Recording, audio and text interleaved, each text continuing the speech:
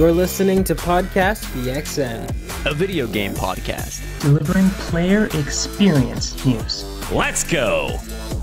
What's up, guys? Welcome to Podcast PXN, episode 129. I am one of your hosts, Daniel Prindle, aka Dan is DTM on Twitter, and I am joined over Discord by the Nintendo aficionado, Roshan Warner at Roro, the host of Large Popcorn, and video essayist Christian Macias at ISO Christian, and we are without the one half of the Men in Gitch podcast, Gage Dempster, today. But, guys, how are you? Doing great. I'm a little sad. You're sad? What's wrong? Why is that, folks? Next week is RTO.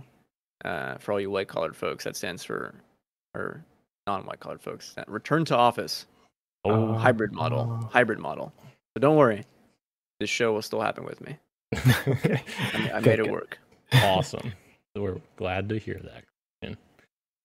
Thank you to everyone joining us live and participating in the chat. Just as a reminder, we are live each and every Wednesday at 8 p.m. Eastern on YouTube. Just search Podcast PXN and you will find us there, as well as twitch.tv/Podcast PXN and Twitter.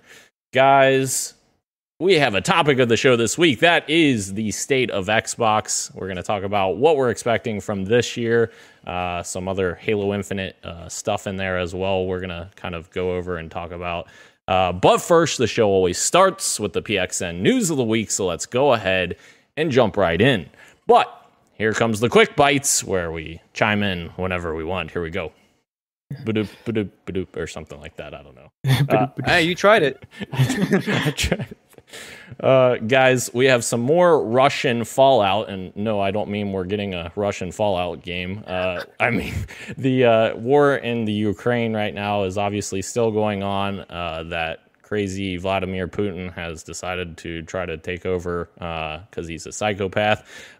And we have some gaming backlash going against them, which is fantastic, kind of continuing off of last week. CD Projekt Red has announced that they are halting all sales in Russia and Belarus. Also, Microsoft has announced that they're suspending sales of products and services in Russia. Sony also confirmed that they are suspending all PlayStation hardware and software sales in Russia. Bungie announced that they are suspending all Destiny 2 sales and commerce in Russia and Belarus, and have continued their Bungie Foundation supports of supporting Ukraine with a free, and I'm not going to attempt to pronounce this word that's in Ukrainian, but it means sunflower emblem that is being given to players who show their support, which I think is super cool. Bungie's always done a great job with that kind of stuff. I will also include that this came very late. This is like an hour ago. Oh. And I don't think I saw it in here. Oh, Sony also, or I guess PlayStation. Sorry. PlayStation came out and put out a tweet, very much, not rejecting, suspending all software shipments over to Russia, and then supporting humanitarian aid. Pretty cool of them also utilizing the alt text feature on Twitter. Not a lot of people do that, and it really does help a lot for accessibility. So, dubs, in my opinion. Awesome. Also, it was all around dubs for all this news. Yeah, absolutely. Guys, Ikumi Nakamura, I hope I didn't butcher her name, I apologize if I did, revealed her new studio's name that she started last year. It's called Unseen. She's focusing on a multicultural team with games based around her interests in mystery, horror, sci-fi, and the supernatural. So, of course, she is the famous ex-Bethesda or Tango Gameworks developer that came on stage to announce what's it called? What's their next game coming out called? Oh, I'm blanking. Is it Ghostwire or not Ghostwire? Yes, Ghostwire. Oh, it is Ghostwire, yeah. Yes. She was on stage to announce Ghostwire. That was kind of her project that she led. And I was so upset with her because I wanted to see Evil Within 3. But yeah, this is still super cool. She's well regarded in the industry. Yeah, like oftentimes in the PXN show, we have like a new studio to announce. Like a lot of them have been popping out recently, and I always say like, "Oh, I'm very interested to see what they make."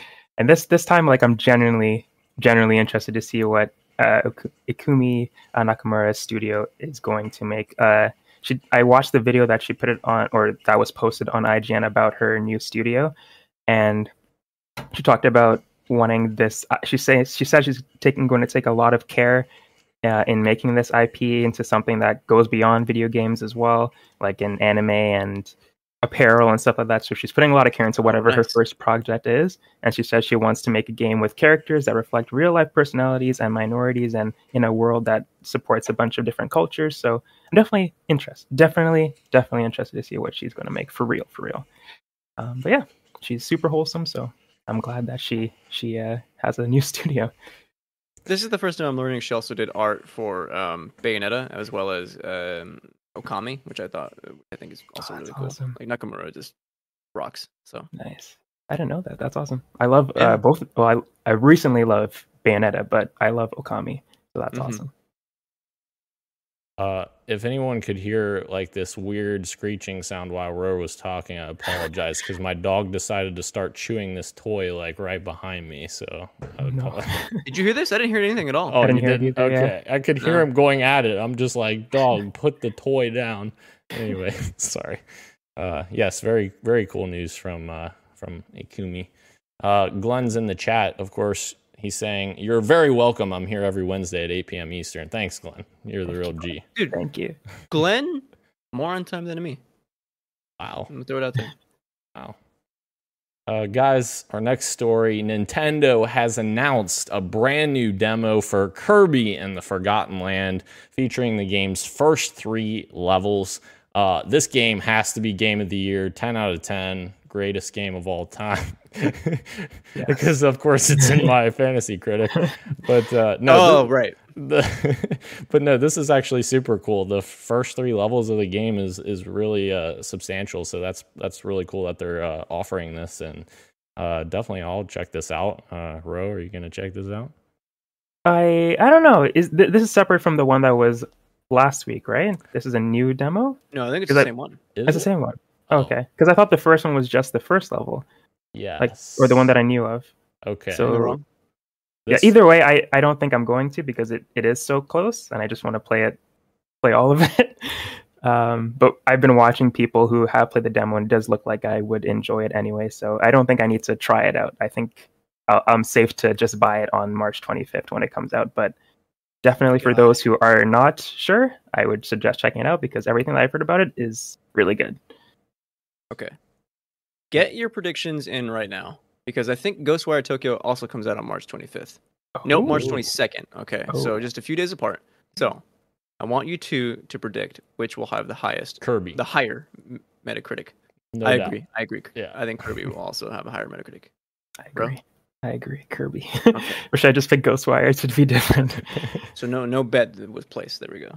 Yeah. We'll see if we're wrong or right now. And okay. I'm not just picking that because I have it in Fantasy Critic. I legitimately think that it will, like you.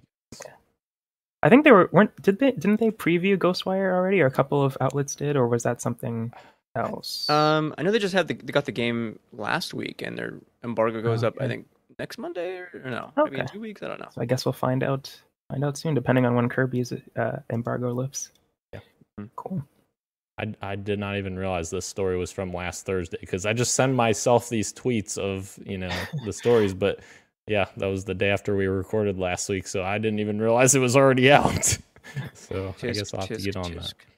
Okay, so it may have been the same demo then. Okay. I just didn't realize, but okay, cool. God damn, Daniel. What happened? I'm looking at something, but I'll bring this up later. Oh. Don't worry about it just yet. All right. Moving on. Gabe Newell, guys, has officially banned NFTs from Steam due to its sketchy behavior, which is great.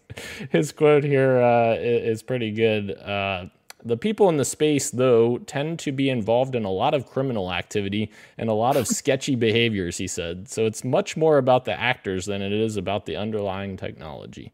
So yeah, that's pretty great that Steam's blocking this. They're just like, nope, we're not doing this. So that's refreshing to see that. Absolutely, yeah. Oh man, I have in general seen a lot less NFTs pop up on my Twitter feed, so I'm I'm all for it. I'm all for it. Dude, have you been seeing the pictures today of like Google Trends, looking at like how many people are looking up NFTs? It's shot like way down. Oh wow, great.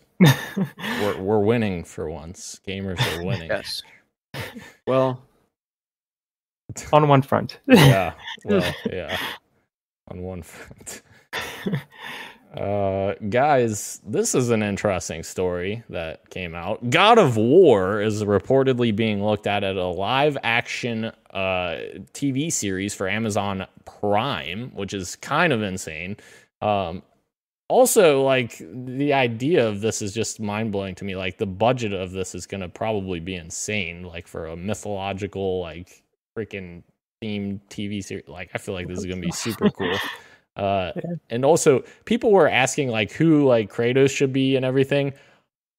Christopher Judge should be freaking Kratos. Like, he's already Kratos in the new games, and he has a long history with TV anyways. One of my favorite shows of all time as a kid, Stargate SG-1. He was a main character in that named Teal'c. So I would love to see Christopher Judge take the helm of Kratos. Not to mention, he's also insanely jacked. Yes, he is. Mm-hmm. And huge, like, in general, tall. Yeah. Okay, let me ask you guys something about this. Will you watch this show? Are you excited for this show? Yeah. I mean, obviously, we got to Okay. see what it is before we can make any assumptions or anything. But I'm in. Yeah, I think I'd be in for this one too. I'm trying to, like, because that's a valid question, because there's been a lot of, maybe not all of them have released yet, but for Cuphead, for example, I haven't watched that yet. And Castlevania I haven't watched yet. So there's a couple of video game adaptations that I guess I was quote unquote excited for, and I just never got around to watching. But this one and The Last of Us are definitely stuff that I think I would sit down and watch for sure. Yeah, because for me, I immediately go to like, all right, what is Sony Productions making, right? And I immediately go to three things: God of War, which we had just found out about, Last of Us, which, to be fair, is shaping out to be probably pretty cool because of who's involved in the writing and directing, and then of course, most recently, Uncharted, which commercial success, sure, critically, not so much. That movie is like super whatever. In terms of adaptations, like, it may as well just been like another action movie, with Uncharted references. So I see this and I'm like, we've had one hit. Sorry, not even. We've had one miss and one possible hit. So I don't know where to land. So I'm going to be super trepidatious and hope they do it right, because I don't know. I think I'm a skeptic when it comes to TV. I think Sony's strategy is very interesting too. Like, literally, they're putting their content everywhere. Like, I think one's coming on Peacock, one's obviously a movie, Uncharted, Oh HBO, my god, Twisted Metal. Amazon Prime. yeah. Like, they're literally everywhere right now. It's pretty insane, and like, I think it's smart because you're putting your brand in in front of as many eyes as you possibly can. I think that's very smart. I don't know if an Anthony Mackie comedy as True. what's his name, the clown, what, Pennywise? No, not Pennywise. You know what I'm talking about. Yep. Is going to get people excited to go out and play the PS3 Twisted Metal. Yeah, fair. But there is rumors of a new version of Twisted Metal that have been swirling around. That's true. so- Destruction All Stars team, Yeah. also making that. So we'll see. See. Our Get mad with next. me. Do what? I'm just kidding. I'm kidding. Oh, Go ahead. Our next story will be bound to excite a couple of us. Ro, you may be running away from this, but Hiding. Dead Space remake is getting a developer live stream coming this Friday. So it didn't quite make this cutoff, but I'm sure Christian will be excited to bring this on the news next week. And Christian, we got a little tease here, and man, looks good. Is there a tease? Yeah, there's like a 9 second. Yes. Yeah. I saw this. Yeah. And the audio is incredible. Like, obviously this is like just a little teaser, but frick. Oh my god! Wait, I turned it up. There's like a voice in it. Yeah. Yes. It's creepy. I like it. Dude. I don't know if I want to play this remake anymore. I'm gonna have nightmares again. For those of you that don't know, I should explain this just one more time. I'll be quick. When I played the first Dead Space, I had nightmares for 2 weeks that I had to stop the game and like put it on pause for like over a year before I beat it. Anyway, bro, you should play it. Yeah, It's a great sounds game. like I should play it. Yeah, It is my pretty God. scary. Mhm. Glenn says 100% God of War. So I guess he's on the God of War train. There we go. Glenn, Yeah. what happened, man? I thought we had something. The next story we've got, guys. Lego Star Wars The Skywalker Saga may get 7 DLC character packs based on content outside of the 9 core films. So if Kirby's going to be the greatest game of all time, this is going to be the second greatest game of all time. Am I right? Don't guys? tell me you had. Did you draft Yeah. Lego Yes, Star Wars as well? I did. Yeah, yeah. you're gonna be drowning in points with that game, I think. Yeah, this is super cool though. Like, obviously, this is the Skywalker saga, so it doesn't necessarily, imply these other characters from Rogue One and Mandalorian and all the other properties. But it's super cool that they're gonna put these characters in there. It kind of reminds me of Halo: The Master Chief Collection, which includes games that don't even have Master Chief in them because they added them. But yes, very cool. I really like this. I wish I was in an age where like I had nothing to do, because I think if I were a kid, Lego Star Wars Saga would be like my game for probably like a month, Yes, because there's so much to do in those games. there really is, and they're always pretty good. Like, they're pretty good games. Yeah, they rock. Yeah.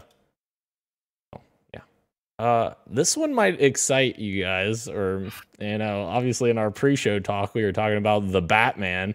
You can play as the Batman in Sifu with a mod from community member Nosborn GG, and this looks super cool. Like, it's really well done. Like, the cape animations and stuff are really cool as well in there. Major props to him. It looks, and like, it's even stylized in the art style of Sifu, which I really like. It's super cool.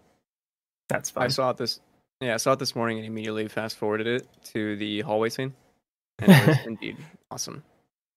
Very cool. Nice. I think they didn't somebody do a Daredevil one too? I think Daredevil mod. If not, they should get on that. I think I think I saw that. Yeah, I think you're right. I think I do remember that now, actually, and that's also cool. Very cool. Daredevil. Bring him back. Bring Charlie Cox back. We want to see more He's back. Daredevil. He's already back. I know, but we want to see, back the show, or bring something more.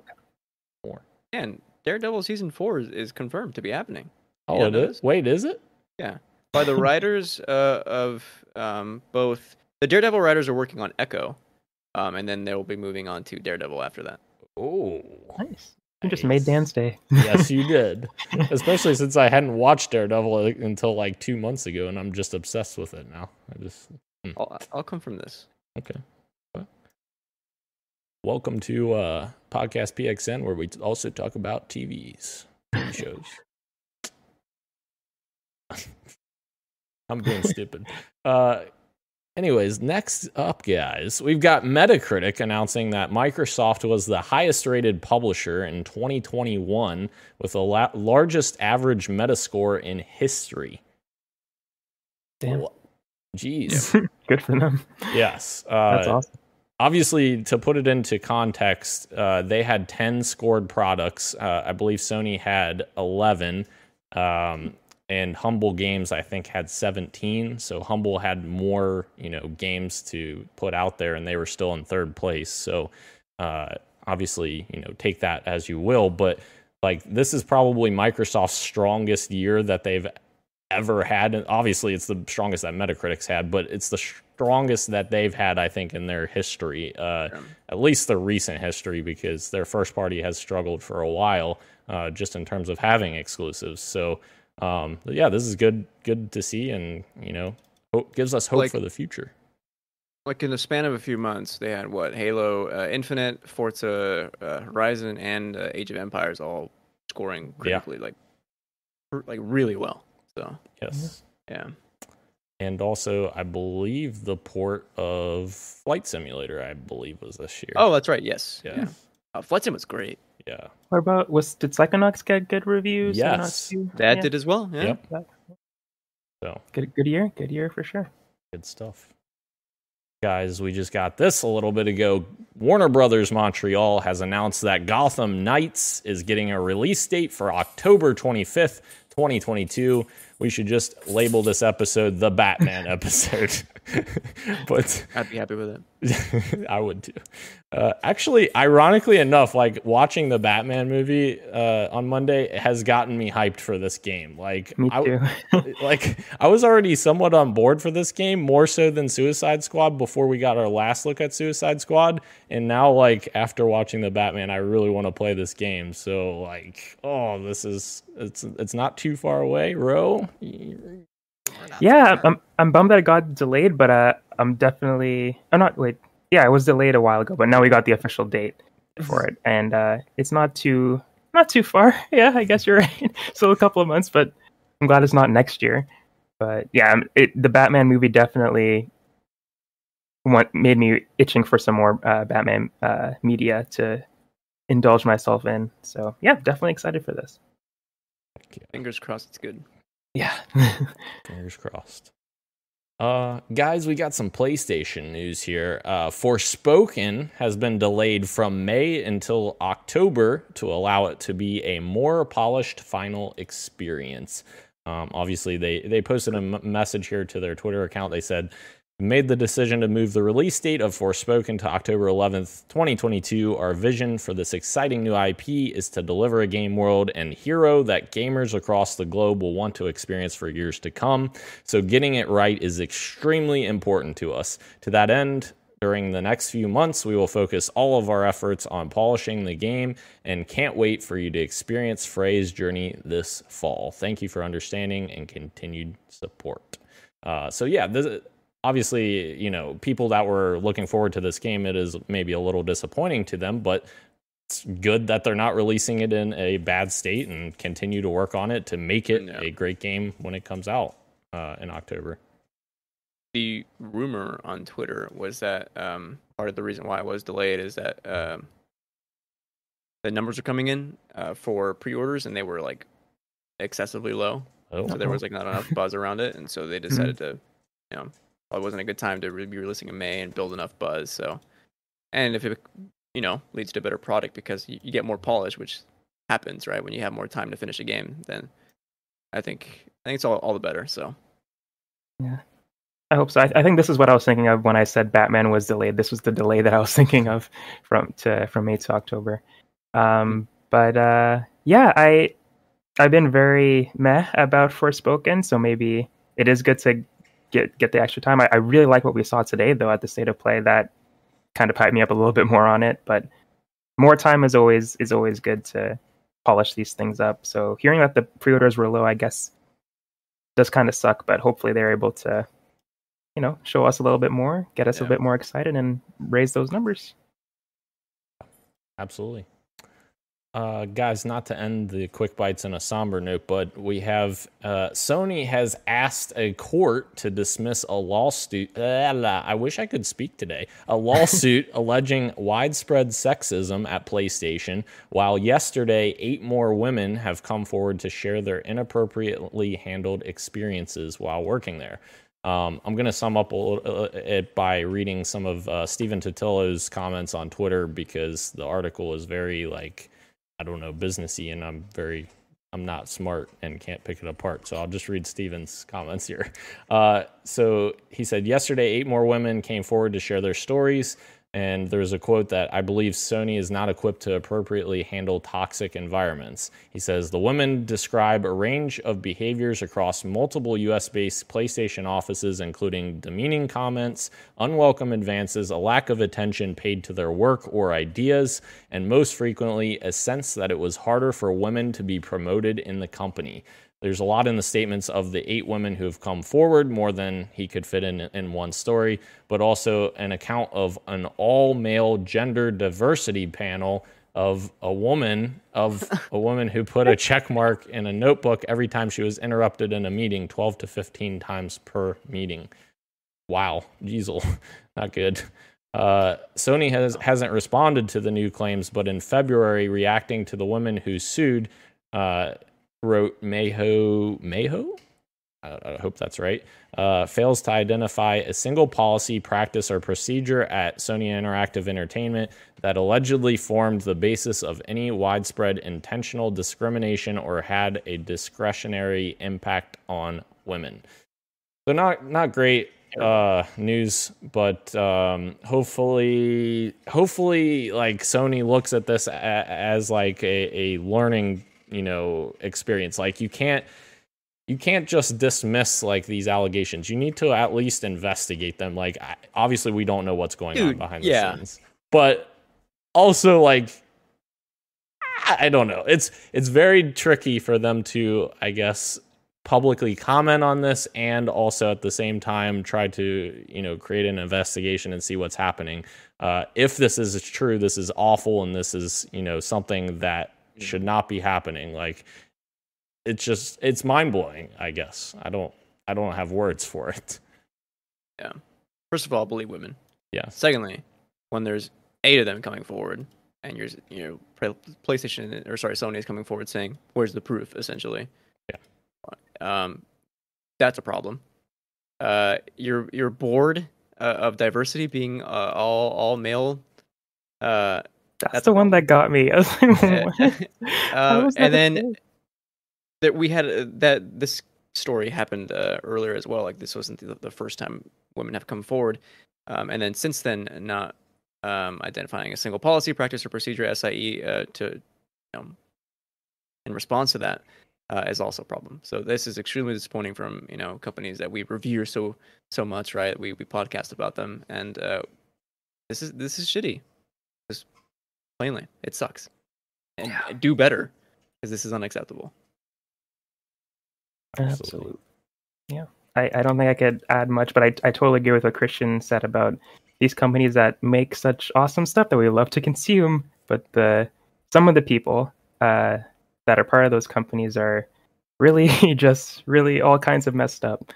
So we have to obviously hold them accountable and make sure that they do better. But it is always a tough situation being someone who consumes their stuff at the same time.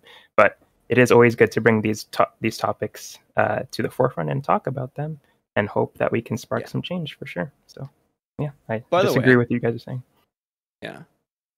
By the way, like, first of all, like us as dudes, like we're in a position of privilege to like try and understand like what it's like for a woman to exist. Like I think about like how people suggest to go places at nighttime. It's like girls will be commenting like, I can't do that because I can't even go on a run at nighttime, right? Like stuff like that. Go read some of the first-hand accounts, if you're able to, and read like some of the stuff that like is happening at that workplace. It's insane. I will say one, and it's the first one that I saw, and I guess there's sensitive warning here for folks. Like even the small stuff, like facilities, are like not what they should be, because like there was a woman who was breastfeeding, or maybe pumping. It was one of those two, and she had to go to a storage closet to do so with a broken lock, which is like if there's not even a facility to do that, like in a restroom or like another room for this, then like come on, right? I wonder if it's because their board of gender diversity panel is all dudes. Absolutely. I think that might have something to do with it. Yeah. Oh my goodness. Mm-hmm. That's so sad. The crazy part, Christian, is just to kind of go back up what you're saying there specifically. At my work, so we support multiple buildings. So we go to multiple buildings to work on IT for them. So I was actually last week at the sheriff's department, which we support, and they have a designated room for mothers that I didn't know was there. And apparently this was a new thing that they had just added, which is great. I accidentally tried to open the door because we were legitimately going around the entire building trying to find phones to replace, because we're working on replacing all of our phones. And I'm like, I know there's a phone in here because it used to be an office. And I didn't even see the nameplate on there that said mother's room. Thankfully, they had a lock on the door, like one of those like sliding deadbolt lock or whatever. Yeah. Right. So thankfully that was on there, like for her protection. And I'm like, thank God, because that would have been the worst moment of my entire life to walk in on someone doing that. So yes, just as an example of a workplace that's doing, what they should be doing in that situation. Yeah. Obviously, that's not gaming related, but I just thought I'd throw that in there because you said that. Yeah. So It's relevant. It's Right. relevant. All right, guys. Moving into our news here, the state of play from Sony has dropped.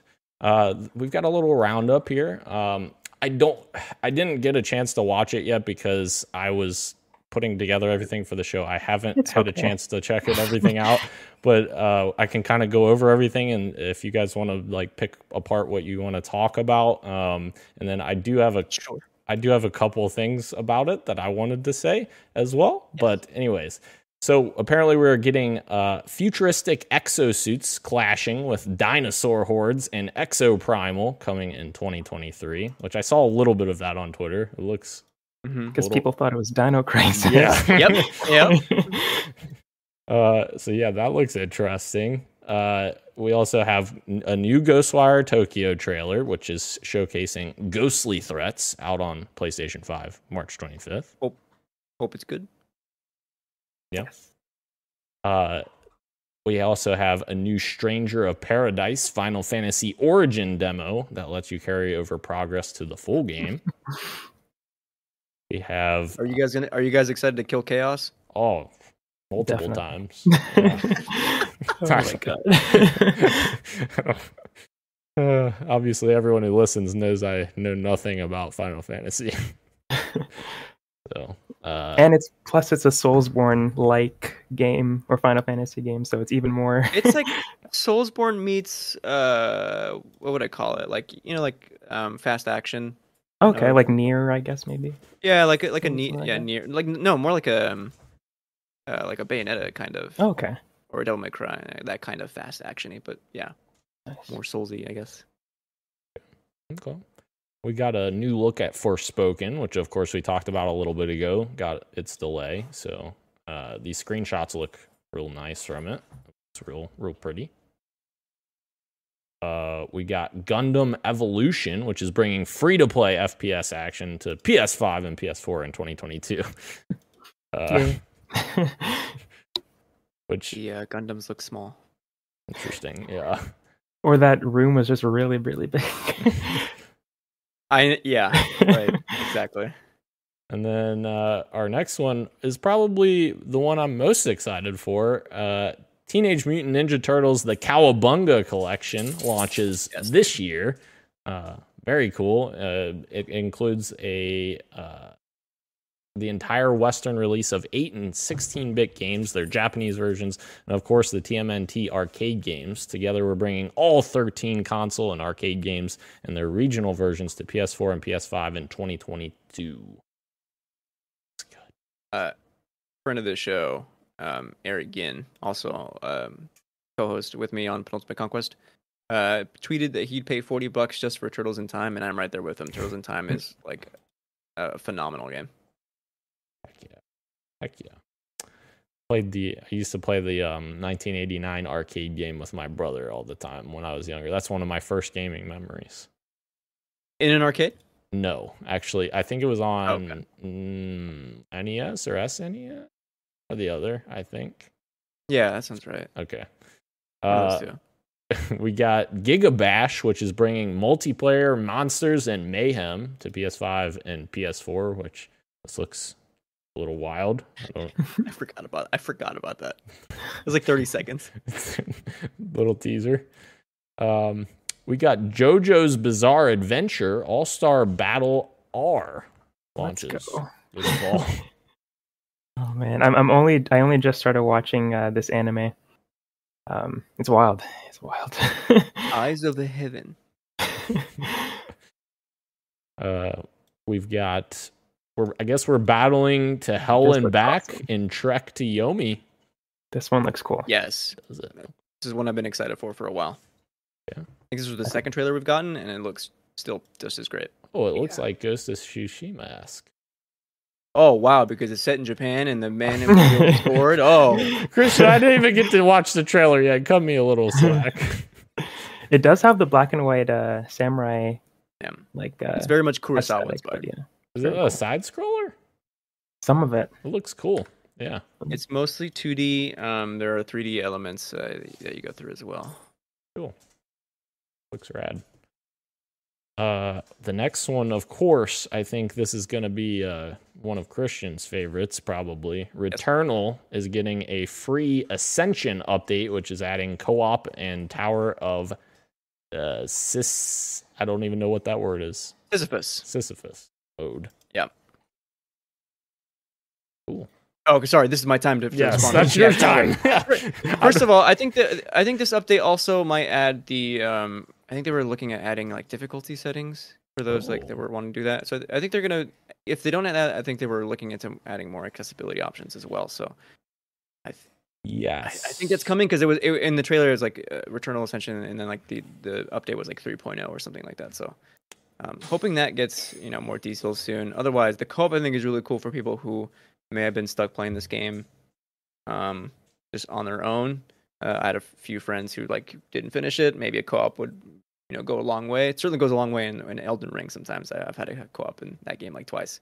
And then the Tower of Sisyphus mode, which I think is like an endless challenge or some kind of maybe a raid. I forget what it is. Yeah. Here we go. Our endless mode just sounds super intriguing. Yes. Yeah, it sounds really cool. Actually, I was just about to say that.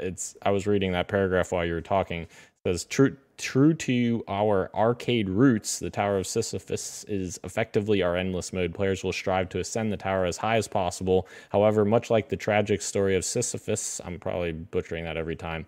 There is no end to the climb, and players are tragically destined to meet their demise as the mode gets increasingly harder. The only question is, how far can you get before succumbing?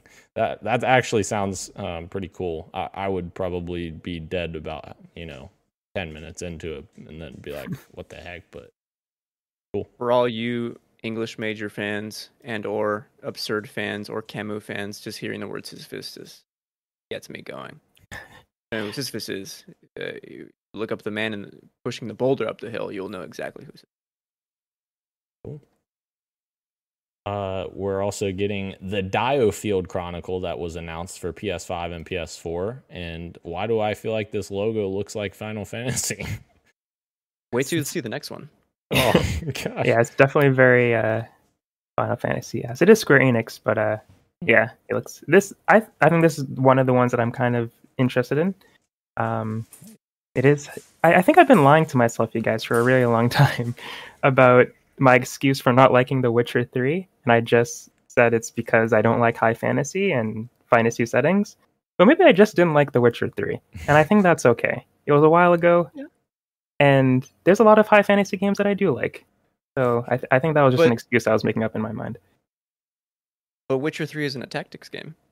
That's true. True. That's true. You like tactics games? I like Fire Emblem, and I like XCOM.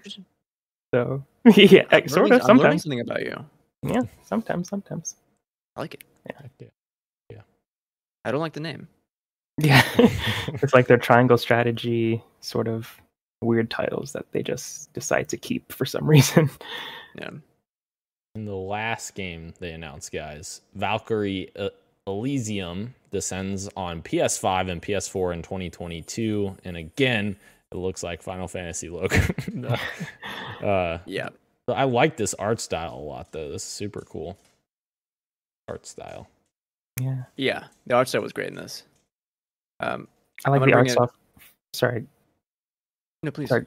No, I was just gonna say I like the art style for like the cover, like the key art, but the in-game stuff was kind of weird for me, kind of hit or miss in some scenes. But yeah, sorry, Christian, go. Yeah, it's a little interesting, right? Just to jump on that, because the actual like art around the world kind of looks more like a realistic style, but yet the characters are kind of like the more cel shady, at least in gameplay. Yeah, so I don't know. Interesting. I will say, it's a great time to add that Imran tweeted today a joke saying that Square Enix was announcing all these games that you'd forget that Babylon's Fall released. This that game is not doing well at all. Not doing good. Not good at all. Oh man, I want to check how they're doing. So have you seen concurrent players? It's not good. Yeah, that's what I was going to check to see if I could figure that out. It was like in the hundreds, right? Like very low. No, it was just over 1,000. Was it? Oh, okay. Yeah. which still for a new game is still not Great. very good. So obviously my favorite part was the TMNT part. Christian, I'm assuming your favorite was the Returnal. Hold on, actually, it was Battlefield 2042 was 1,000. You're right, and the hundreds was Okay. Babylon's Fall. Okay. And no, my favorite was Trek to Yomi. Oh, okay. Ro, what was your favorite part of the State of Play? I am in the same boat. Trek to Yomi was definitely my favorite part as well. I think it looked the most unique and fun to play out of everything. I think the DO field thing was probably my second favorite announcement. Yeah. Nice. You guys are just the same person, actually. We like cool games, man. That's fair. That's so wrong. That's fair. That's fair. Guys, we're going into a not so great segment again, but obviously needs to be talked about yet again, sadly. Activision continues their I guess streak, you could call it, of terrible practices, but Activision is now blaming the Microsoft deal for their inability to hire another female board member, which is very interesting to me because they had essentially, so there's a lot here. I probably won't read this whole thing because there's just so much here, but essentially what happened was they have their board that is the head of the company or whatever, their board overseeing Activision, and they were supposed to have, within 3 years, they were supposed to have 3 women on a board of 10 individuals. They had 2, and at the end of last year, they still only had 2, which was, obviously that didn't get met. That criteria didn't get met. And they're blaming the Microsoft deal because they essentially didn't have the ability to, hire another female before then. What the hell were you doing the rest of the 3 years, Activision? Because it's not just the Microsoft acquisition was literally the end of last year that they started talking, like I think late September or October. Like, what the what? Yeah. Very. I'll read this segment right here. The law went into effect on January 1st, 2019, at which time Activision Blizzard had 2 women in its 10-person board of directors, Ravita Bowers and Elaine Wynn. Wynn departed the board in 2020, at which time the company almost immediately appointed another woman, Dawn Ostroff, to replace her. The company had not appointed any other board members since Bowers' appointment in 2018. Yeah. That's unacceptable. Come on. I mean, yeah. Not good. Not good at all. But that's just the first part, guys. We still have 2 more stories about Activision. I know. Microsoft's Activision Blizzard deal is also being investigated for insider trading now. And apparently this is on good old Bobby Kotick's watch again. Here we are, Uncle Bobby up there calling in some favors for his buddies. Apparently, the Wall Street Journal reports that Barry Diller, Alexander von Furstenberg, and David Geffen invested around a cool $108 million, guys. It's nothing, a small investment. Oh, just pocket change, right? Yeah. In Activision Blizzard, just days before Microsoft acquired the company and shares went up in value. Their investment has climbed to $168 million and could be worth up to $200 million if they keep their shares until the Microsoft deal closes later this year. They go on to say that essentially these 3 guys were very, close friends with him. Like Diller has described himself as a long-term friend of Bobby Kotick and also served on Coca-Cola's board of directors with him. Von Furstenberg is the stepson of Diller, so related to him, and Geffen is another longtime friend. I mean, this couldn't be any more clear than that. Like, what the hell? What are you doing, Bobby? Like, why? No, yeah. How does it keep getting worse every week for Activision? Like, just when I think, like, all right, surely nothing else is gonna come out. Like, we've seen the worst of it, and just keeps piling on. Keeps getting worse. Yeah, at this point, I guess we shouldn't be surprised, but it is always shocking to see how low they can keep putting themselves. Like, how how degenerate are you? And it just keeps getting worse, as we'll see with the next story, which isn't technically a news story, Right. but them suing, or we'll talk about it. But yeah, it's ridiculous how this was going on for so long. You know what? Maybe Microsoft can't. They can't take over soon enough at this point. Yeah. Yeah, agreed. And obviously, we're not saying Microsoft is perfect or anything, but far better than what Activision's got going on. Yeah. They've got to be right. I hope so. Yeah. Oh gosh. And then the final story of Activision, guys, because we have a nice trio here to round out their shittiness. Activision Blizzard has been sued by a family of an employee who had passed away from suicide.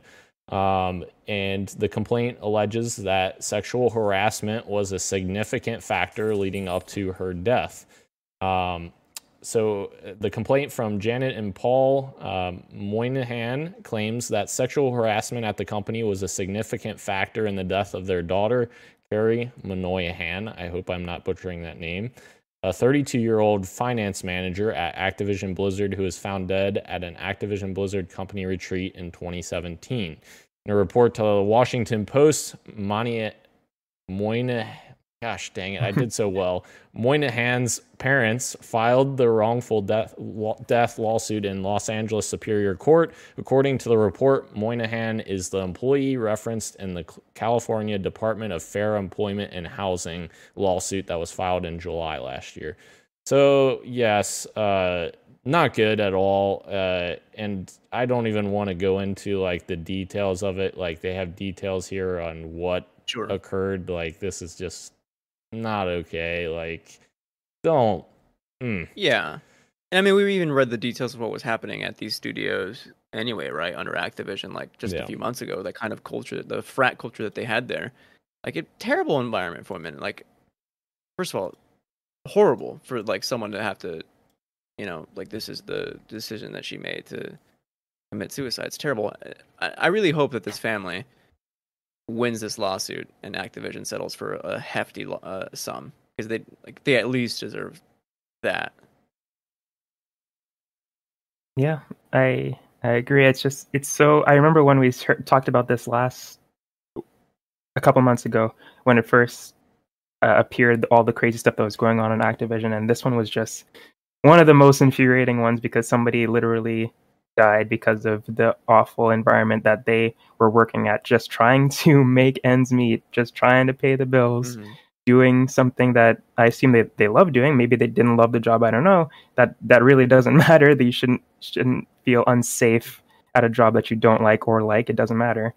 But yeah, she thought that she had to kill herself because of the terrible things that were happening to her at work. And I don't know what it is about video games and this medium. I mean, I know what happens everywhere, but there's just something about video games that seem to bring I guess it's the dude bro culture that is in video games more than other workspaces. And I don't know, it's so upsetting. And I hope stuff is going to change soon for women, for trans people, for minorities, just everybody who needs to be protected finds that protection in their workplaces, because it's afforded to everybody else, but the people that need it. So yeah. And you know what this leads to, which I didn't see this news story up, and I forgot to bring it up. I forgot to write it in, so I can bring it up now. It leads to studios not being able to hire anyone. Case in point, Quantic Dream not being able to hire anyone to work on Star Wars, and now that game, being so far out as what am I trying to say? How should I phrase this? Being as far away as 2027 or 2028. Yeah, which is insane. Why? Number one, like why announce it? Why would you announce that? Yeah, like give Star Wars to someone else. Yeah, not a company like Quantic. Anyway, aside from the point. Yeah. If obviously we were pretty clear there, but if we weren't clear enough, don't be shitty to people. Don't fucking sexually harass people. Don't be a fucking asshole. Just fucking live your life and leave people alone. It's funny that people need to be told, but they do. Yes. Apparently, yeah. Never mind. Yeah. Sorry. You gotta tell guys to wash their hands, man. You seen like bowls? Oh, God. That's gross. Chris. Yuck. All right. Moving out of the heavy stuff, guys. We're moving into GTA features and pricing, which is our last news story. So the first thing here, I was kind of going to ask you guys what your guys' thoughts were on the GTA 5 and GTA Online PS5 and Series X and S versions. The new features that were revealed. We got a few new features. It's going to support 3 new graphics settings for players who want specific things from their games. So you get Fidelity Mode, which is native 4K with ray tracing at 30 frames per second. For both PS5 and Series X. Series S will support upscaled 4K. Performance mode will target 60 FPS at upscaled 4K for PS5 and Series X, 1080p on Series S. And finally, performance ray tracing mode, which is a hybrid of fidelity and performance mode, which will run GTA 5 at an upscaled 4K with ray tracing and target 60 frames per second. This mode is only available on PS5 and Series X. It will also take advantage of the DualSense controller on the PS5 with haptics and adaptive triggers, as well as Tempest 3D audio for PS5, spatial audio for Xbox. Both console versions will take advantage of the SSDs, of course, for faster loading. And Rockstar promises high-end PC visuals on console, including increased population and traffic variety, increased vegetation density, improved lighting, water reflections, and other elements, plus improved anti-aliasing, motion blur, highly detailed new explosions, fire, and much more. So it seems like a pretty decent port that Rockstar's doing, which I thought they would do. You know, they did a decent job with the Xbox One and PlayStation 4 versions of the game as well. But I don't know if any of these features excite you guys. I think obviously we can throw in the pricing thing here as well to kind of factor into your decision. So the pricing, in my opinion, is a bit odd and not consistent, which I don't think is necessarily a product of certain things. Anyways, the pricing, GTA pricing? Do what? Sorry, go ahead. You're gonna tell us. Yeah. GTA 5 for PS5 will be 75% off for the first 3 months of launch, which 75% off. I don't know if you can say that, but I don't know. Priced at $9.99, which this is only on PS5, $9.99 on PS5. After 3 months, the game will cost $40. So I guess they're saying 75% off of $40. So I guess $40 is the new retail price for GTA 5. This version of the game includes the single-player story mode and GTA Online. Now remember, the standalone GTA Online version is for PS5 is completely free for the first 3 months of release on PS5, so you can get it free if you get it right away.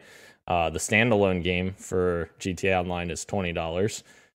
So now we're jumping to the Xbox side of things. GTA 5 for Series X and S will be 50% off, so not 75%, 50% off for the first 3 months, priced at $19.99. After 3 months, the game will cost $39.99. This version of the game includes the single-player story mode and GTA Online. Xbox versions of GTA Online will not be free at launch, but are on sale for 3 months at $9.99 for just the online portion. After the first 3 months, the standalone will be $19.99. So there's a lot of confusing things here. I'm just like, I understand why the Xbox version is priced differently, because Sony did that deal with Rockstar where GTA Online is free for the first 3 months. So essentially, you're dropping the extra $9.99 that GTA Online costs. However, it does look a little weird when you're like, all right, you've got the Xbox version that's $19.99, you've got the PlayStation version that's $9.99, comes with the exact same content. I do not like that at all. Like, it's the same thing that I always talked about back in the Destiny 1 era and even early Destiny 2 era, when there was content that was locked on platforms because it wasn't PlayStation. So, but yeah, obviously their pricing is not terrible. I don't think the pricing is terrible. $20 or $9.99, I guess, on PlayStation. It's not terrible for an upgrade if you're looking for that. But yeah, I don't know. What were your guys' thoughts on these features and pricing? Would you like to go first? Yeah. Sure, I can go first. I probably have the least to say anyway, because GTA is just not hasn't been my thing. So the upgrades, great for those who are interested in that kind of stuff. I can't even tell you what is my favorite upgrade here because I just haven't really played the game at all.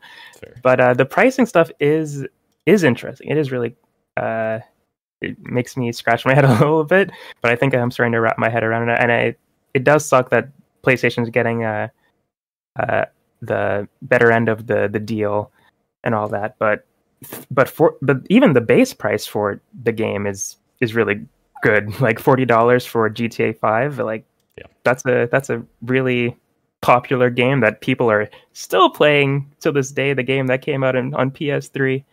So yeah, I think the $9.99 stuff, that's awesome, and even the new retail price for it is great. Even if you miss the sale, that's still a pretty good deal, I think. Yeah, that's really how I feel about it. Yeah. Oh. I will start from the worst and move to the best. Yeah, okay. Okay, let's see. First of all,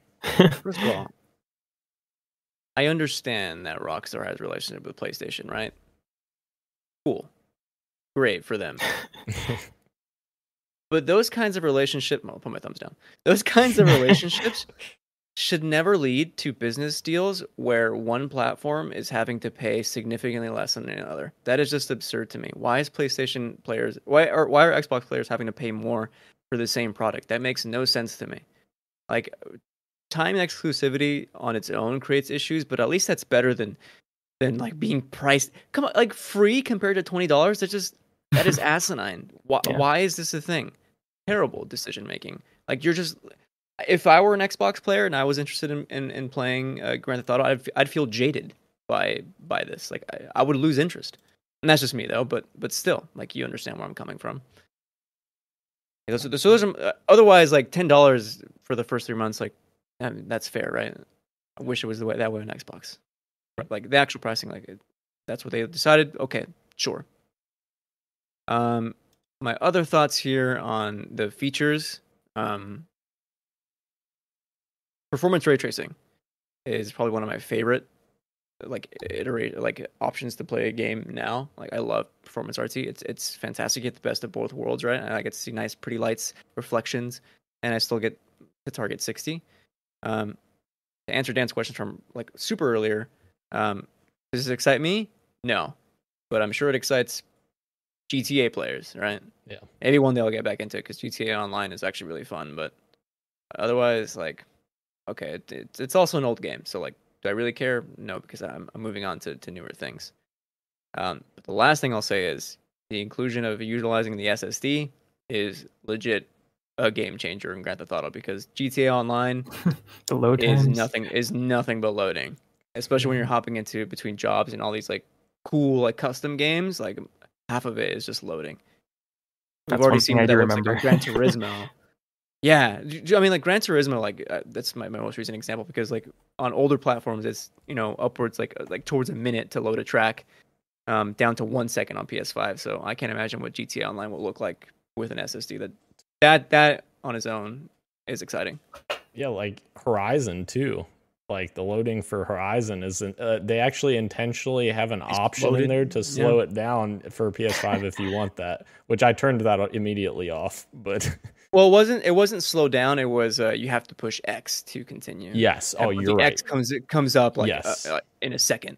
So yeah, because I turned that off. I'm just like, I don't care about the hints. I'll just get the fast loading. So yeah, it's insane. GTA 5 story takes 30 minutes to load in, it feels like, but we'll see what happens.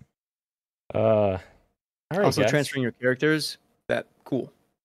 Yes, very cool. Which they did that already from last gen to this previous gen. So that's amazing. Mm-hmm. They're doing that again. So cool. Guys, a little fantasy draft check-in real quick here. Our points totals, we've got a new leader, Christian. Oh? Yeah, this is why I said damn Daniel like way earlier. I was not referencing a Vine. So I'm at the top with 69.9 points. Now, to be fair, I also have the most games right now out of everyone. I think I have 5 games released. Christian only has 2 released. So I have 69.9. Christian's at 41.82. Roe is at 8.69. Roe only has 1 game released. Why'd it go down? Did it go down? Oh, I was at 10 last week. oh no. Here's what I want to know, because you were at 41 last week. Oh, sorry, keep going. And then Gage is at 0 because he hasn't had any games released yet. But the next game that's on our radar is Tunic, March 16th. That's 1 week from today, Christian. You got Tunic. Oh yeah, that's one of my games. Yeah. I forgot. And my little buddy, look, my little buddy go. Yes. And if you're wondering what game got me more points last week, Christian, Triangle Strategy got me points last week. Oh, you had that and GT7 Yes, in the I same did. week? Yep. Okay, that explains it. Jesus. Whatever. Like I said last week, we're going to be eating after E3, man. You're going to be like, oh, I don't have any money. Until they all get delayed until 2023. No. That's a good point. Yeah. I'm kidding. All right, guys. Moving into what you got for me. I haven't played many video games this week. I've kind of been taking a break a little bit, but I played a little bit more for Horizon and traveled deeper into the West. Still enjoying it. Still going on. So that I don't have much of an update for you. Hi, Brenty. Oh, I completely, I missed that. Hello, Brenty, and hello, Kirik in the Twitch chat as well. I apologize, I missed you. He's playing Horizon Sifu Ring. Such a good game. That's a single game, right? Yes, Horizon Sifu Ring. Oh man. Well, I just got the joke. That's amazing. That's a lot of games at once. Yeah. Bro, what you got for me? Yes, I haven't had much time to play much either, but I did make some time for a little bit of Destiny at Reset yesterday, because the raid dropped, and a little bit of raid drop last week. So some things changed in Destiny. That usually is a new thing that they did in Destiny 2, where when a team beats the raid, there's like a little cutscene explaining the Guardians that infiltrated the pyramid in this case, and just some new story stuff was added. So I did that. And that was fun. And yeah, I figured out how to do crafting a little bit better and how to grind that out.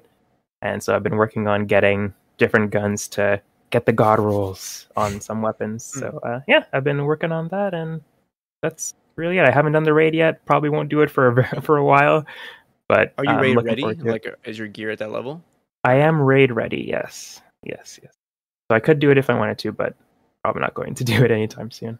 And just, this is a super long time ago, probably don't even remember, but Babylon's Fall right now has 195 players playing it in the last hour. Yeah, so that's not good. That's not good. But yeah, playing Destiny when I can. That's it. Cool. Christian, what you got for me? Because it's always a surprise with you. Take a guess. No, please. Elden Ring, of course. Of course, man. It's consumed my life. Do I have writing projects that I need to be working on? Absolutely. Am I doing them? Oh God, no, because Elden Ring has taken over. It's all I think about. Like, I think about that game the way I think about the Batman. In my Batman review on Letterboxd, I wrote, "This made me forget about Elden Ring." Just for 3 hours, and I got home. What I do? I played more Elden Ring because that game is incredible. Game of the year. And now you can pause in it, right, Christian? Oh yeah, I saw that you can do that now. Pretty cool.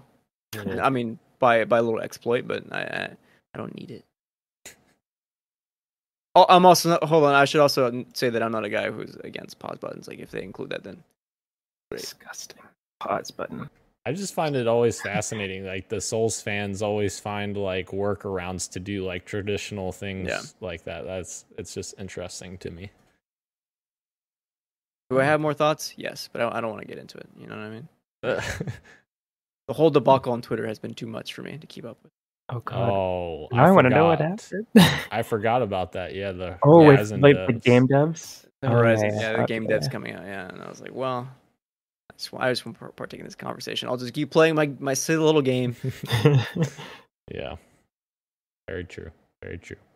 Sometimes on the internet, Christian, as I've learned, just keep your mouth shut and just enjoy it. You know, that's what I've learned. I'm right or die iCarly though. I'll keep tweeting about iCarly. iCarly. There's a video of Miranda Cosgrove cussing. Insane. I'll send it later. That's awesome. All right, guys, moving into our topic of the show, state of Xbox. Here we go. We have some things to talk about here. So what's the current state of Halo Infinite is the first thing I have here. So we got a bit of an update from 343 finally on Friday. People have been waiting. Well, fans have been waiting on this for a long time, giving us some sort of roadmap of what's happening, what's coming up. Obviously, Season 1 of Halo Infinite was extended by 3 months, because the seasons are only supposed to last 3 months. They extended it an extra 3 months, so it's a 6-month season. Obviously, people weren't too happy about that initially, and it only got worse from there. And now being at the midpoint of this season now, where Season 2 was supposed to drop, it is getting to the point where we're starting to notice things that are missing more so than we did at launch. But first, we'll focus on this update, and then we'll go into that kind of stuff. So the update is the focus of the Halo Infinite team and priority order, which I like how they're kind of, here you go, this is what's coming. Number 1 is addressing issues negatively impacting the player experience. Those things are like desync. Big Team Battle was broken for a little bit. There's issues with hit detection. There's multiple issues that they're working on as far as the core of the game. Number 2 is completing Season 2 content and delivering it as promised on May 3rd, which is the delayed date that we're getting it. And number 3 is continuing work on campaign co-op, Forge, and Season 3, which is obviously following Season 2. Campaign co-op, they did it. Sorry. That would hit around like August then. Is that correct? 3 months. Yes, August. Yep. Yeah. Okay. So they do go into here. We also have a priority 0, which I agree with this, and I don't know anyone who would not agree with this, because it's more of an issue of like, what are they doing behind the scenes to improve the culture of the studio? Whereas this is a statement that I could get behind. So priority 0 that undergirds everything we do, namely team health, with an emphasis on getting ourselves into a sustainable development rhythm so that we can deliver great experiences to all of you while keeping a healthy work-life balance. Priority 0 means that we sometimes need to move slower so that we can move faster later. Frankly, these last few months have been slower than we expected, and we sincerely thank you for your patience as we stay true to the priorities above. So I think my important takeaway of this is the game should have been delayed. At the end of the day, the game should have been delayed by Microsoft. And I think the issue is the game wasn't delayed, and the game was not necessarily in the state that it was, it should have been in at launch. Missing features, Forge, campaign co-op, issues at launch, all of that stuff. And you're starting off on that front where you're already behind on where the game's at. So when you're delivering a ongoing game such as this, it's a game as a service, or at least that's what they wanted it to be. You have to be able to continuously put out new content. Otherwise, the game is going to go stale. You're going to lose players quickly. And that's what's happening. And I think the issue is, because the game wasn't delayed, they're working on all of those issues that are foundational issues, like core mechanics and gameplay and issues that they find along the way, and not working as much on the season content, which is your maps, your modes, your armor, your colors, all of that. And there's so many things that they've tried to address, but like, for instance, the battle pass, the progression system, they've kind of just put patchwork things in there to like satisfy people for now, but that's not the long-term solution. So they're also working on long-term solutions for those issues alongside all of the season content. So there's a couple issues with that, and the issue is we're not getting content now. And they've announced that Season 2 will launch with 2 new maps, which is not great. 6 months to get only 2 new maps is not good, especially comparing to previous Halo titles. And again, at the end of the day, you have to put the people accountable that are the people, the people who should be accountable should be held accountable. Like, I personally don't believe that it's 343's fault. I don't think it's the developer's fault that this has occurred. I think you have to give them time. If you don't give them time, nothing's going to come true. Nothing's going to come to fruition. So like, yeah, I'm not going to keep rambling. I'll let you guys chime in. No, I'll even agree with you. I don't think there's ever been a case where a studio said like, no, we can just ship it now. I think a studio will always say like, you know, if they can get more time, it's probably a good thing. And it has to be a Microsoft thing, right? Like it just had been in development for so long that it just needed to come out at some point, right? Yeah. And it already had a 1 year delay before that. So I can understand why Microsoft wanted to push it out, but we're like Dan, you just point out, we're seeing the repercussions of, you know, what happens when you released, you know, I hesitate to call it an unfinished product because people did really enjoy, like critically, that campaign was like really well. Yeah. They enjoyed the feel of the multiplayer. So like it was close to a finished product, but they're like, we're seeing it now that there's like just small things that could like really go far to improve like player experience. For the most part, I think like Halo is still like, it's still a good game, right? Like you wouldn't go so far as say it's like an incomplete or bad game, right? Incomplete, you could make an argument for incomplete, but sure. But yes, like you're saying, Christian, I've been enjoying Halo nonstop since launch. Like, and that's kind of, I feel like that's the tricky thing too. Like, the selfish part of me was like happy that they released, you know, when they did, because I've gotten to play for the past, you know, 4 months or whatever it's been, and like I've enjoyed my time with the last 4 months that I've had with it. Has it been perfect? No. And I think it's important to address those issues. And I think that's the other thing, like, we have to talk about, like, constructive criticism is fantastic. Like, developers want constructive criticism, but bringing developers down and, you know, by, you know, criticizing them by, like, going after them, like saying, this is awful, you're terrible, this company is awful, you know, this needs to be thrown away, everything's trash. Like, that kind of stuff does nothing. It's literally unproductive, and it just, you're tearing down people who are working on these games, and they fucking care about these games. Like, there's not a single person that you could point to at 343 that doesn't care about Halo. They work there because they love Halo. That's why, like, that's all they do there is work on Halo. So, like, bringing people down, like, mentally, that's also not a good thing either. Like, you're literally trying to destroy someone's mental, you know, aspect of their lives because of a video game that didn't come out the way you expected it to come out. Like, that's my main issue, is, like, people in the community just need to be better about constructively criticizing and not, you know, lambasting, I guess. Yeah.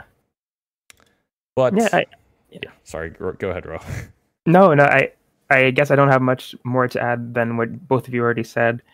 I agree that Halo should have been delayed. It does suck that the first season got extended, and like you said, we're only getting 2 maps with the second season. When I assume most of us were expecting a little bit more. I'm sure they are adding other things besides the 2 maps, but just the 2 maps for a new season does kind of suck. And it does seem like they're playing catch up now because of the not the early release, but the the release that they decided to go with because of Microsoft, instead of releasing with everything ready. So I guess that's what Microsoft is going to have to live with now because of the decision that they decided to make. And unfortunately, the people that have to pay for it the most are the people who are making the game, that care about it the most. But I agree. Just give them some time, and it'll be back to where it needs to be. Like Halo Master Chief Collection. I'm sure you could make that. You could talk about that as well, Daniel. How it started and where it ended up, completely night and day. And I don't think Halo Infinite is nowhere in the state that Master Chief was when it first launched. No. So they're in a much better space to get things back on track. Not even to say that it's off track, but like to do the catching up that they need to do. Right. Exactly. And that's the important part. Like, once they have, you know, the foundation, you know, fixed the way it needs to be fixed, then they can focus on the continuous content. And I feel like that's only going to get better as time goes on because they're getting caught up on that stuff. So it's a tricky thing for sure. But by the time like campaign co-op takes off, like Yeah. people will gamers have short memory, right? Like we'll forget like what they were feeling like in February when all these games are launching. So yeah, And it's gonna take time, but there was also a really good perspective that I saw on Twitter from one of the community members, which I'm not to be honest, I'm not a huge fan of his normally. I disagree with him many times, but in this case, I agreed with him. The Act Man is his name on Twitter, but he essentially posted a video about, the issues that Halo Infinite has launched with and the reason why it's dropped so much in popularity in recent weeks.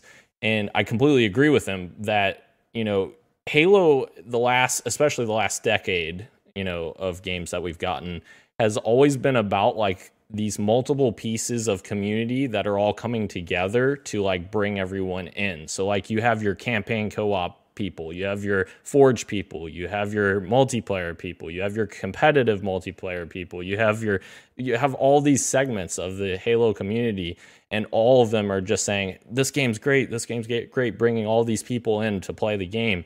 And what you're missing right now, you're missing that campaign co-op group that play campaign co-op. You're missing the Forge group, the Forge community that makes awesome Forge content.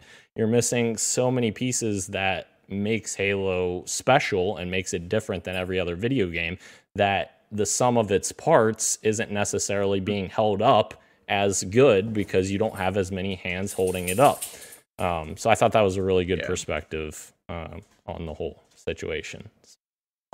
And that makes sense too, because like you can point to another shooter, which is Call of Duty.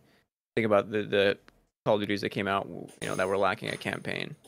And see how like those games didn't do as well. Like, granted, two totally different cases, but like the retention there, like when it's not a fully featured game, like the retention isn't as high. Or even more recently, Battlefield, like the concurrent players there have dressed tremendously.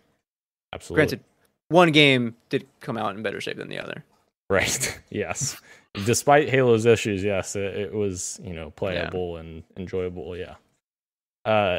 And yeah, like the last thing I want to say is like, I've seen so many people say, oh my God, 343, they can't handle live service. It's terrible. All this. They literally have already done live service. Like people always forget about it because Halo 5 didn't get the attention that it deserved, but Halo 5 had literally the best post-launch support I've ever seen. And like people are surprised when I say that, but Halo 5 had almost 2 years of monthly updates, one update a month with a ton of content. Like it's always funny to me because I always posted them on my personal Facebook page. Like they made little infographics of like all of the content that was coming each month, and I had them on my Facebook. So like I'll pull up Facebook occasionally, I'll see your memories, and it's like all of the freaking monthly updates from Halo 5. Like they did such a phenomenal job with that game. Like and Microsoft also, another great example with Halo 5, gave them an entire year after the beta until the game launched. The beta came out 1 year before the game came out. That's if Halo Infinite launched in beta of November 2021, the game would be a completely different game, November 2022. Yeah. So, and it would have been in Game of the Year contention this year. Exactly. Well, yeah, Elden Ring I think is going to destroy everyone, but sure, yeah. But yeah. But also on the note of monthly content, take notes, Avengers. Yes. Oh my God. I can't believe I was so surprised that they were still doing stuff this year when I found out they're like, Avengers is not dead. We still have content planned for 2022. It's like, oh, really? Okay. I can't wait to see that. Yes. I think everyone's intrigued. It could be worse. Halo Infinite. Yeah. Yeah. True. Guys, this one got me super stoked. Fallout New Vegas 2 is reportedly in very early talks at Microsoft. Yes, please. I think everyone who loved the original was like super stoked when Microsoft bought Bethesda because they're like, Microsoft owns Obsidian and Bethesda, the people who created freaking Fallout New Vegas. So like this would be absolutely incredible if we could put this together. Like, guys, what is Obsidian? Like Obsidian's making like 12 games right now, I feel like. What else are we on right now? So Grounded, Avowed. Yeah, that comes out this because I think Grounded is this year, right? Grounded, No. yeah, Grounded came out, 1.0. Well, it's 1.0. Yeah, Grounded came out. Oh, Yeah, it's in beta. I think Daniel's saying. Yeah. Okay, that's what I Okay. thought. Yeah. Yeah. Never mind. So you have Grounded, Avowed, and then Outer Worlds 2, which is very similar in Yes. the style of Fallout. So Yes. yeah, a lot of games, but man, New Vegas 2 sounds amazing. I never played New Vegas, but I know it's a beloved game. Yeah. Like I'm in the up same there as boat. much as beloved as like Fallout 3, It's like if not better. Yeah. many people look back on New Vegas as being better because like they made a lot of improvements to like especially the gunplay. Like you could modify your weapons and stuff. It was you should play that game, Christian and Ro, both of you. It's on. I'm assuming it's on Xbox, but is it on Steam too? Yes, New Vegas. Yep. Nice. I have more thoughts on this, but with your later questions, I'm saving it for then. Okay. So, guys, that leads me into what is the number one thing that you guys want to see from Xbox going forward? Like, whether it be a game you want to see, a policy you want to see changed, a structural change like within Microsoft, workplace improvement. What of these things like would you want to see? I'll start while I let you guys kind of simmer on this. My big thing, and I did talk to Gage a little bit about this as well. Like, I think one of the issues with Halo Infinite also, and many of Microsoft's first parties, is the mandate that Microsoft has for contract work. They have probably the most contract work that any publisher demands in the entire industry. I would suspect. That's not a fact or anything. I just said that, but they require heavy like handed work from contractors, and in my opinion, like that dissuades the game from being good because you're hiring a contractor on for 6 months or whatever. At the end of that 6 months, you got to find someone else to come in and continue that work. So you're kind of displacing like what they're working on. So I think that's probably one of the big things that I would like to see from them. Ro, what would you like to see? There's a couple of, well, the one thing that I would like to see is maybe not even Xbox related and has more to do with the other companies playing nice, but I would love to see Game Pass on other places. I know Steam is all for it. PlayStation obviously probably not as gung-ho about the idea, but I would love to see it like on Switch, I guess that's the only other place that it could go because it's on PC. But yeah, I'd love to see it in more places than PC. I think it would be really cool to be able to play the catalog of games on the go with my Switch, and of course that'll be possible with the Steam Deck if it does come to Steam. So that'll be really awesome to have that. In terms of games, I would love to see. I love to see them be able to. I know Dan, you may feel differently, or maybe you are of the same mind. I would love them to be able to compete with PlayStation, because right now for me it doesn't seem like they have those hard hitting first party games for me personally. So I'd love to see some new IP that can really get me jazzed about wanting to pick up my Xbox controller and play. Obviously, I don't know what that looks like. For me, I really like third person narrative games. So maybe something like that. I know they have Starfield, which is a first person game. Halo is first person. I'm sure they have their stuff, but nothing really comes to mind when I think of the style of game that I want. I know it's very selfish for me to ask for a specific game, but yeah, I would love to see some third person action adventure sort of style game from Xbox to kind of compete with what PlayStation's doing over there. But that's kind of it. I'm not a huge Xbox guy, but having Game Pass on the Switch would be awesome. That's my number one thing. Sure. Yeah. I have two things, and I'll start with the first, which is like pretty close to what Ro was saying. If you would have asked me 2 years ago, I think I very much would have said like diversity in what games you're putting out, which and lately they have answered that with acquisition, and this is kind of getting to an earlier point I was trying to get at, which is like games are coming, right? When everyone thinks Xbox, not everyone, but like there are those out there on Twitter, I should say, that say like, oh, Xbox has no games. Like, well, they do, right? Just don't And not speak. only do they do, but like they have tons of games now, and they're coming. Yeah. Like because so many of them will be in development. They are in development, and not only are they coming, but if you have Game Pass, like there's a good chance it'll come to Game Pass for you. So like diversity, I think for the most part is checked, right? For me, it's just a matter of time and a matter of when. So that part is kind of taken care of. The other thing, and this is kind of like a smaller thing that I think could go a long way, which was up in conversation today even, is some kind of direct style or state of play style for Xbox. Because like even if like you didn't jive with today's state of play, and even if you don't care for a majority of Nintendo's directs, at the very least there is like communication, right? And we can like get excited about the company that we play on, right? And like games that are coming. Because I feel like with Xbox games, for like a lot of the time, at an E3 or some kind of other event, we'll have trailers for Xbox games, and then I just won't hear about them at all for a long time until like some other kind of major event.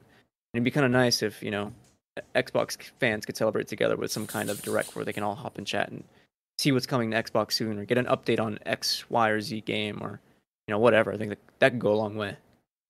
Yeah. And I totally forgot about that. I was going to mention that too in our state of play roundup, and I forgot. But yeah, that's something that I think that was what I was going to say, that Sony got some criticism about their state of play, but it's like, I'd rather get that than nothing. Like it's cool to see these updates on, the smaller stuff as well. So yeah, you're totally right, Christian. This is kind of a silly one, but I remember when we were talking about Xbox for some thing. I don't remember what it was. I think it was predictions for E3 or Game Awards or something like that. And I jokingly said I want them to bring back Scalebound. I think it was because Platinum had like a bunch of teases, and they still haven't revealed all their teases yet on their 5 things that they want to announce. And recently, the rumors have started again that Platinum would be okay with restarting Scalebound. So that's a silly one, but something that I definitely would want is for Scalebound to be reignited and come to Xbox. That would be awesome. Probably never going to happen, but I love that. And for like the diversity, like you're saying, Christian, like the diversity would lend right into what you were talking about, Ro, where you're looking for more third-person action adventure type experiences, which that is like probably the weakest point that Microsoft has in their portfolio right now. Blade is coming. True. Oh yeah, very true. But yeah, I think that's super interesting. But talking about the games we're getting this year from Xbox, I think it's even more interesting because essentially this is, as of right now, this is essentially the Bethesda year, because we're getting, supposedly getting Starfield and Redfall both this year. Obviously, unless those get delayed, but it's important that they made that acquisition now, because other than those two, maybe we're getting Forza this fall. Stalker 2 was supposed to come out this year. It recently got delayed to December, but now it's probably going to be delayed much further because of the Ukrainian war with Russia. So yeah, it's a little, it's tricky. So like, what other games are we getting this year? Yeah, there'll be smaller games. The big ones are obviously the pull, right? And it's going to be tricky because motorsport, we know people love Forza, right? But I think it doesn't have the same amount of draw or appeal as Forza Horizon. Agreed. As much as motorsport does get like critically praised because it deserves it, because like motorsport rocks. Starfield is obviously one that we're like super anticipating, but the big question here is whether or not it actually comes out this year.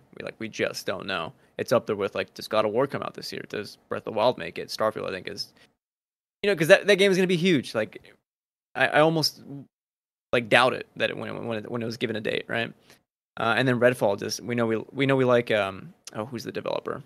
Arcane, thank you. Yes. Yeah. But I think some people are, including me, might be a little bit skeptical about how it'll play as like a co-op experience, and so a lot like three big question marks. Even though they're like might be 3 great games, it's just like, do they hit this year? I don't know. Yeah.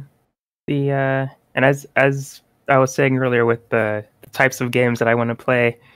Not sure if any of these are for me, but there are some Xbox games that are, like Somerville, that was announced earlier this year. They're like that indie sort of game, and I think Replaced was in there. That one I'm definitely hyped for, and Replaced as well, the pixel-ish style, which is also kind of in the similar vein as Somerville. But yeah, so there's definitely some games that I am interested on for that are coming to Xbox this year. But as you both are saying, what else is there? And I'm sure we're going to find out in the summer and later this year what else they may have planned. But it does suck that some of these may be delayed into the next year, and we only find out what's going to keep us our appetites, quench our appetite later this year. We only have to find out later. So yeah. Absolutely. You guys are spot on with that. I don't think I have anything to add to that. I completely forgot about Somerville. That's a really great point. And Replace. Yeah. I'm stoked for that one.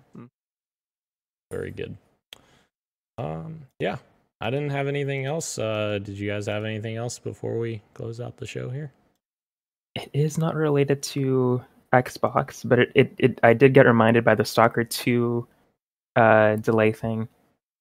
Because of Ukraine, Nintendo delayed Advance Wars because of recent events as well. Advance Wars 2. I should have brought that up when we were talking about that stuff earlier, but that was something that I forgot to mention, which is it's very surprising to me that's coming from Nintendo, that they're actually doing something because of the state of the world. They usually don't don't really pay attention to that kind of stuff. So that's cool. Good for them. Yeah, good on them. Yeah, for real, good on them. Absolutely. Well, guys, I think that's it. Thank you again to everyone joining us live on YouTube, Twitch, and Twitter, as well as podcast services everywhere, including Apple Podcasts, Google Podcasts, SoundCloud, Spotify, and Stitcher. Thank you, Ro. Thank you, Christian. I am Daniel, and this has been Podcast PXN, and we are out. Much love, and keep on gaming. See ya. All right, see you, Tarnish. Be better.